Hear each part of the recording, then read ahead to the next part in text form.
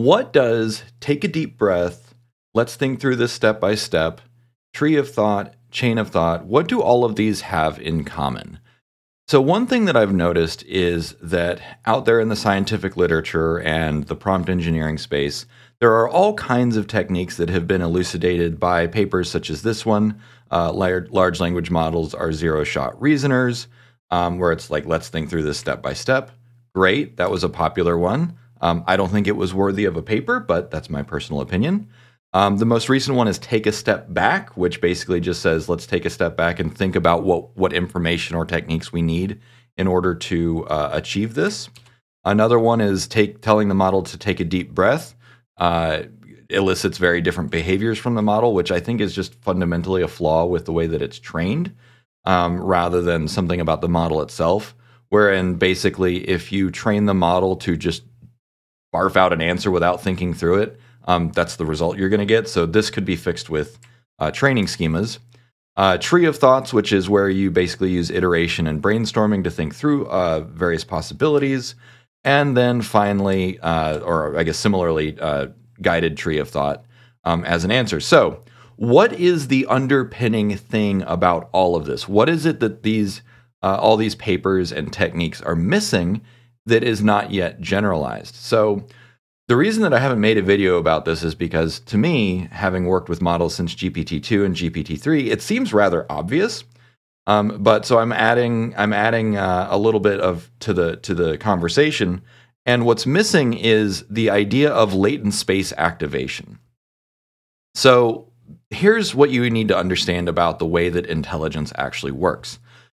If you think about the way that human brains work, you have an intuition, right? If you have a question or a problem, you have many brain structures that will just give you an instantaneous possible answer. This is called intuition. Intuition is knowing something without knowing how you know it. One single inference from an LLM is equal to human intuition. It hasn't thought about it. It just says, this is my gut instinct. This is my knee-jerk reaction. However, humans can also think through things in order to get the right answer. Like, let me consider what I actually know.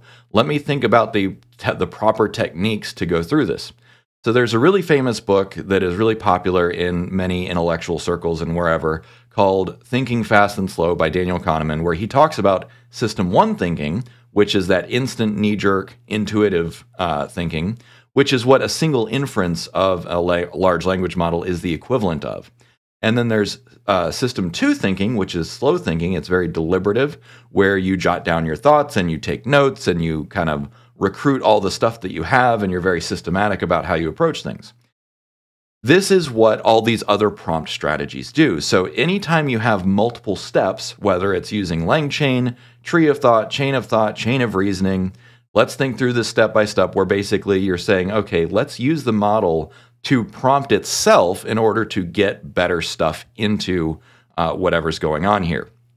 So, great. How do you use all this? This is a question that I've been seeing lately because I made a recent video about sparse priming representations, and I didn't realize that a lot of people wouldn't understand how to use this because, again, like maybe it's just because I've been in it so long and I forgot to explain it.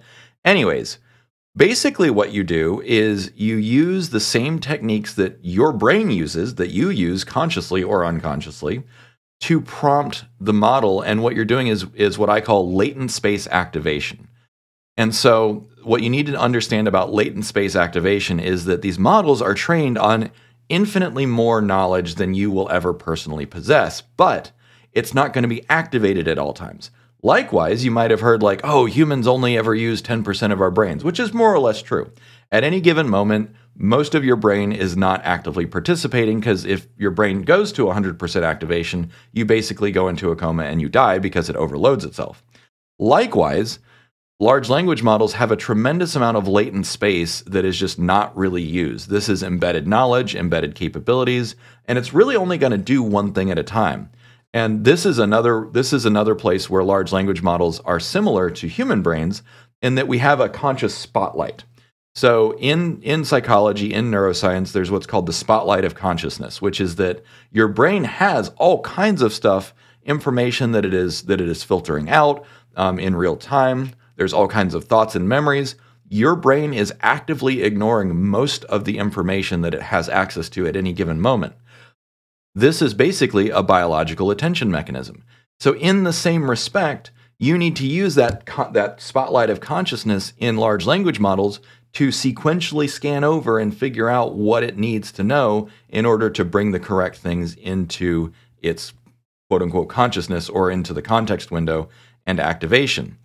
And so I was like, let me just do a quick demonstration. I started working on a second demonstration, but I'm just going to show you this first one. So in this example, rather than having like kind of a fixed set of prompts, what you can do is you just think through like, okay, how would I answer a general purpose question? Who was emperor during the absolute apogee of Roman power?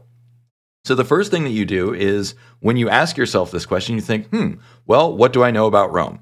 What do I know that is relevant to this question?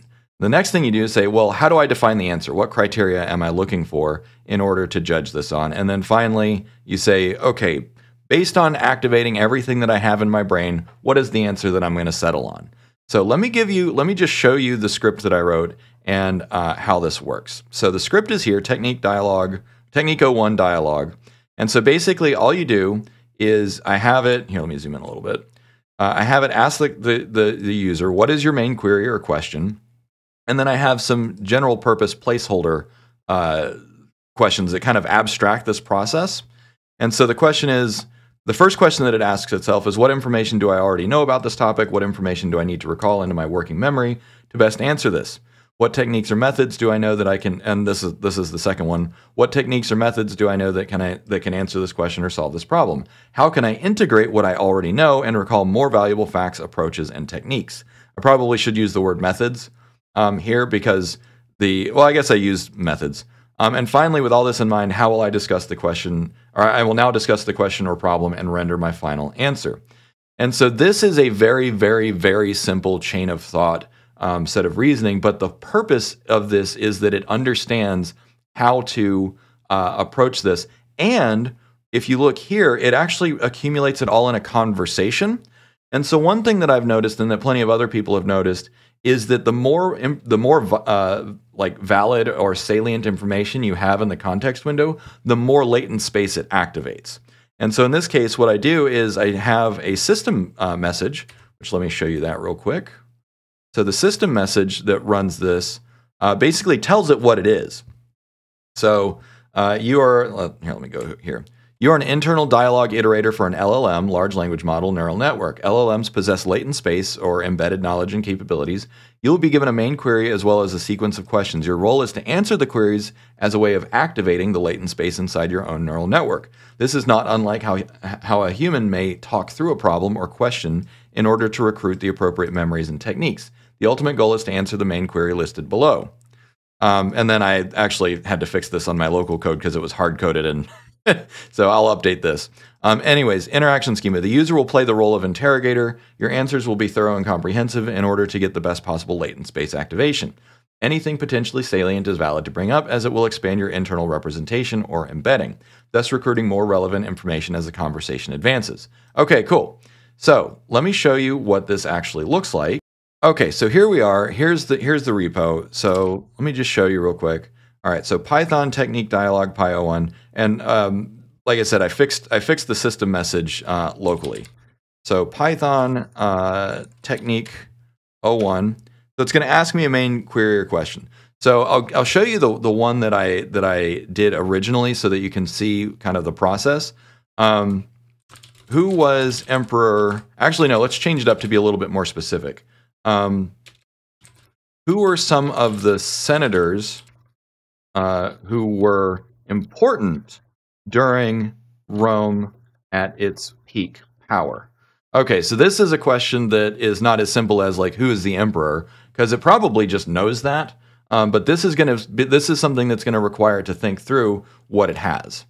Okay, so what information do I already know about this topic? So what I did was, instead of writing a prompt that is very specific to like any given query, okay, so let's see what it says. But basically what I said is like, I kind of framed it generally like, let's think through this step by step. To answer this question, I need to recall information about the Roman Empire, specifically during its peak. Let's see, the structure of the Roman government as Senate, blah, blah, blah. Additionally, I need to remember, so it didn't give anything specific. So in this case, it's a little bit disappointing because what I would have hoped is that it would have listed out specific information. And finally, with all this in mind, I will now discuss the problem and render my final answer. But interestingly enough, it actually provided it. So it knew Marcus Tullius Cicero. It knew so Cicero. He was a big speaker. Cato, Pollio, Gaius Asinius, Vipsanius, Agrippa. So the Agrippa family, that was big. Marcus Aurelius. So yeah. So in this case, it was able to basically dial into the answer and give me a valid answer. Now, I would have hoped that it would have listed out some of the people already. I guess it did. Here's Marcus Aurelius and a few others. But because it activated all of this, and of course, like you can do a test and ask this question just like sight unseen. But the point is that this is a very similar prompting strategy, and it ultimately gave me a pretty good answer. Here's another one that I tried. So let's do a clear screen, and we'll do this again, and calculate the exact coastline of Britain. Okay, so for some background, the reason why this is a challenging thing is because the coastline of Britain is very jagged and angular, and it also changes with tides and time. And it depends on how you define a coastline. So here we go. So it says like, I don't have working memory in the same way humans do. So I really wish that OpenAI would stop like stuffing this kind of like arbitrary, like asinine logic. I don't have working memory in the same way humans do. That's not necessarily true, but like they're teaching their models to axiomatically believe this. Anyways, so what's going on here?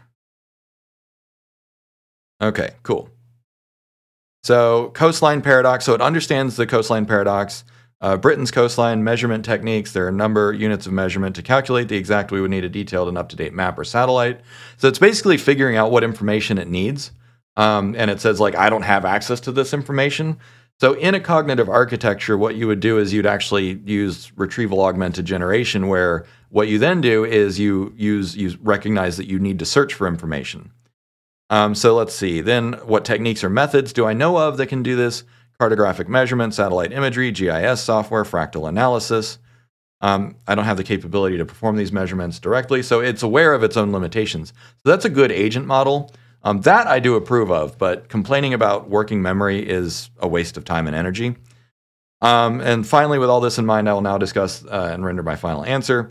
The exact coastline of Britain is challenging to determine because of the paradox, so on and so forth. The coastline of Britain is often reported to be about 12,000 kilometers. However, this is an estimate. So in this case, it pretty much failed, but that's kind of, this was a gotcha. And so what I started working on was right here. So let me show you this other technique that I started working on. And so this is something that I have done, and I have consulted for people doing something similar.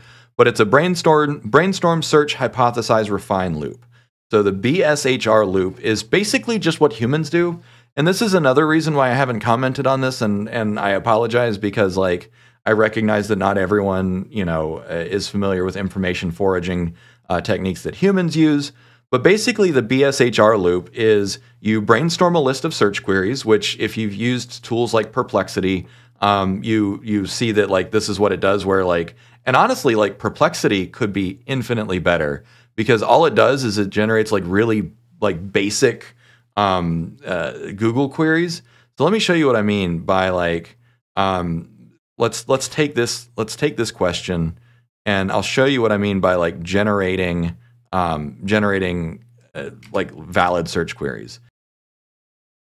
So if we go to the playground, I can show you what I mean. I haven't finished this because like the coding is a little bit tedious, but anyways, so mission, you are a search query generator.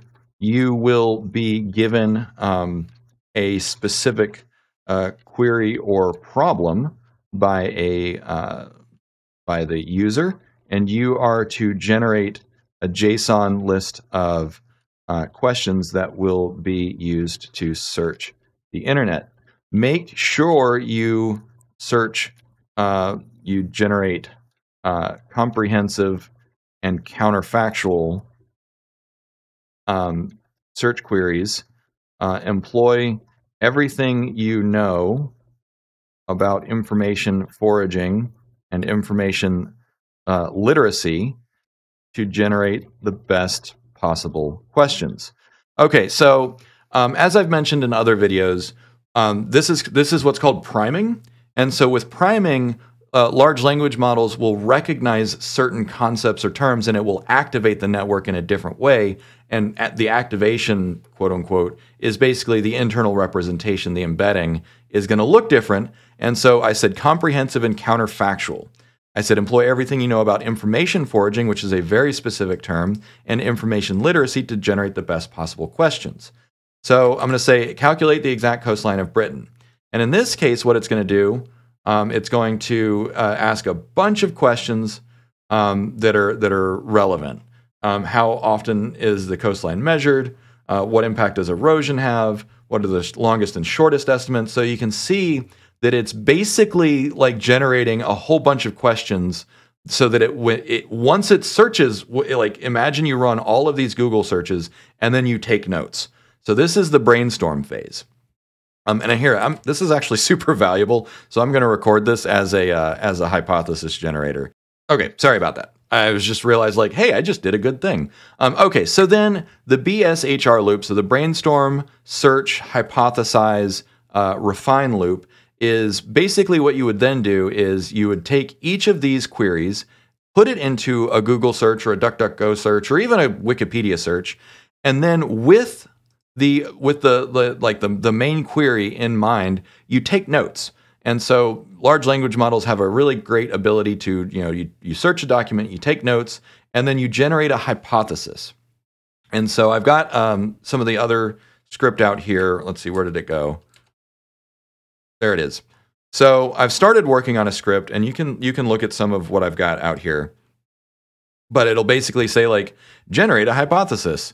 And you give it a question, some sources of information, and you ask it to generate a hypothesis, and then you update that hypothesis over time. So that's the refine. And so this brainstorm, search, hypothesize, refine loop, this is how humans answer questions. Now, what you might add to this loop is another perform a test or an experiment or perform a calculation. And this is where you're getting into more like formalized cognitive architectures. Ideally, you create something that can construct these loops automatically, fully in real time. But in the immediate future, like doing a brainstorm, search, hypothesis, refine loop, this is going to be good enough for information literacy. And this is honestly one of the reasons why I also canceled my Perplexity subscription, is because all it does is it does a really what I would call a naive search. So if you use Perplexity, a naive search is it doesn't really think about the question that you're asking. It doesn't generate those good questions like what I just showed you. It just basically translates it to a really, really dumb Google query and doesn't use its intrinsic information literacy and information foraging knowledge to ask actually good questions. So I'm like, okay, well, I can ask better search questions because I've got better Google foo. So whatever, I'm not going to use it. But then what Perplexity does that it does well, and let me just show you. Okay, so what I mean when I say that like Perplexity doesn't have good Google foo, let me ask the same question. Whoops. What is the exact coastline of Britain? And so it'll actually show you literally all it did is say exact coastline of Britain. That is not good information foraging. It took a really complex question and spat out a really basic okay, I could have done that. And then all it does is aggregate this information. And so because it's not engaging in counterfactuals, because it's not engaging in good information literacy, if its search query pulls up bad information, it will just tell you patently false information that it's reports from the internet. And so for instance, one thing that I did before here, let me start a new thread. let's see. Tell me about AI destroying jobs. So if you follow my channel, you know that I will occasionally document like AI destroying jobs. And so here it generated a couple of things, a couple of search queries, but it's like, well, AI might reduce it can also create new employment opportunities. So it didn't actually generate any counterfactual searches. It just like it did a very naive search and just kind of gives you that information sight unseen without actually looking at the validity of the sources or even having asked good questions. So anyways, there's all kinds of ways to improve this if you understand the general principles and concepts of language models, such as information literacy, information foraging, and latent space activation. So I hope you got a lot out of this video. Thanks for watching. Cheers.